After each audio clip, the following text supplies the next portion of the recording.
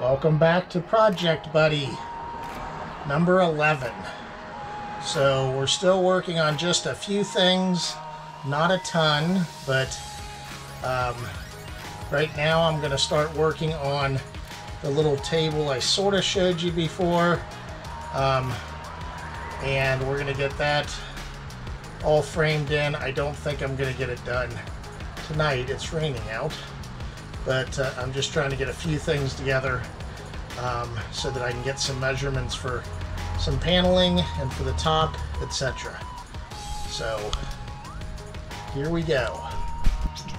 So this is the little table up on top. That's a stove that goes outside. But I'm putting in framing underneath here and over here so that I can attach paneling to it. And then I'll put a top on it as well. So I've already put some angle brackets down on these sides. I'm going to do it over here now. This other piece, that's sort of a scrap piece. I don't need to be all the way over, so I'm just going to screw that down with some regular screws. Okay, well, we're back at it, and it's Saturday morning, and I'm just doing a few different things. So you'll see in these corners we didn't have anything to cover it up, so I'm putting in some trim molding, and on the floor we're using some old bath mats for temporarily to cover up any mud or stuff that gets in. I'm going to try these out today. There's some just circular drapery rod hooks, and I'm going to try them up here to see how they fit in as far as putting a drape up. That's what it's called. So we'll see how all this stuff goes along. I'm just basically drilling some pilot holes through these and then getting the nails started and then nailing them into the sides. So working on that, and we'll see how things progress today. Hopefully I can get the rest of this bottom shelf finished up. Well, we got these corner pieces in. See, those look a lot better. These are sort of hidden back there. But I think I'm going to try the curtain next. I'm just trying to do some simple things just to see how they work. And we'll see how that works out. So what we're doing here, I've got this, we call them crinkle sheets, and this little hook, I don't know if you can see it, so we just are gonna plop that over that area. Well, it should plop over that area, and got one of them, but I gotta sort of bend them so that they can slide in there. So this will slide, and then we'll just attach the sheet to them. Can't do it one-handed, so you'll see once I get it done. So here's that. I might have to space them a little bit, but at least you can sort of move them. You got to hold them more up at the top, but bend them really good. But these are just some sheets that we have tons of. So I'm going to try to put those up. I don't know if we'll cut them or what we'll do, but I'm just testing it out for right now. Once again, trying to use the type of stuff that we have. Well, there they are. They'll definitely need to be cut and sort of hemmed, but it gives us a little bit of privacy and it's just temporary, so hopefully that works. And you can just slide them along. That's worked pretty good. I think my wife just picked them up from Walmart, so we'll go from there. Okay, so I'm putting this piece in over on this corner section. The one thing that I'm doing is I'm trying to match up the lines for the paneling that's on the wall so that it matches up. And then I'm going to make a line at the top of here and along this side so I know how much to cut off. Okay, so we got that piece in. I think it matches up pretty good. It's a little bit of a contrast from the white. And then I'm going to put a board across here, and I'm going to attach a door down there. I'm in the middle of process of painting it. And then that will be secured up, and then we can panel up that and put the door on. I think I want to put the door on first and then figure out I'm going to have to put some boards this way just as a support against the door, and then we'll be able to have that closed in along with the top. Over here I'm going to put some safety pins for right now, so let's see how that looks. Okay, well that's how that looks, just temporarily. Gives a little bit of coverage, and we could probably just cut it down a little bit, obviously make it the right length, and maybe make it into two, because I've got plenty of these sheets, so that's at least a temporary fix. Well, one thing I checked out was this. This burner's the only one that's working, so I think we will scrap this idea. We've got other options, so at least I know whether it works or not. I don't think it's really worth trying to rebuild it, so we'll come up with another way of doing cooking out here, because we've got a table and stuff, and we have grills and things like that, so I think we'll go that route. Well, I sort of changed that up. I changed the direction that it went and was able to pin it up towards more of the top, so I think we'll still need two, but I think that that's turning out okay for some drapes or curtains or whatever, just temporary.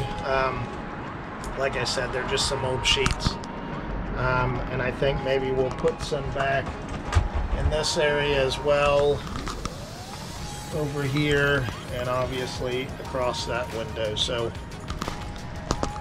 we'll see how it all goes. I might try it out on the other window and see how that looks. Sort of starting to drizzle here. Nice thing that I did notice is that I think I started out and it was about 52 degrees and I had the little space heater on, and it actually kept it pretty warm. So I'm sort of curious to if I can get like a indoor thermometer and turn the heater on when I know the temperature is going to get down, and see how warm it keeps it, because I know it used to have a furnace in it at one time. I believe it did. Should have, based on the specs I saw. So we'll see if maybe just a little space heater works out well. And I think in this area over here, I'm going to put a little portable air conditioner on wheels and find a way to vent it out. Maybe I can vent it through the window, or I know I've got a door over there that I can vent it out as well. I just have to cut through the paneling, and I'm trying not to do that when I don't have to. So I just placed the curtain over there, and that works out pretty well. It still has a little bit of gap, but at least I know that one works as well. So that'll sort of keep people from looking in. The other section's up against the house, so I think that'll be a good temporary test. Okay, so I got this section done. I'm leaving that open for the door. It'll be at least that wide, probably a little wider actually. So that will be a good little storage area. Now I just need to work on the lid or top. So for this little area where we had some wood, I took some paneling that I had and painted it. So now it looks like it matches pretty well, with the exception I got to do some touch-up paint. So I'll do the same over here where I need to put a piece, so I just put a piece in and I'll nail it down. So for this hose, I just bought a little shut-off valve. That way, just in case water gets hooked up, we can shut it off in here. I just wanted to avoid any potential problems of flooding. So picked that up on my trip out. Okay, so that's it so far. I'm still waiting on the door to dry. So I think that turned out pretty well. And if we decide to do a sink or something, we can just put it right up there. And might have to do some trim work in some areas, or will do, but I think it's looking pretty good. I also found, when I went to one of the big box stores, I found some white drapery hooks. So I'm going to use those in place. Actually, they were cheaper than what my wife bought from the other big box store. So I got 14 instead of 7 for the same price. So I'm going to put those up and try to work on putting some more of these, as we call them, the crinkle sheets up. And then I'm going to try a little area on the plexiglass.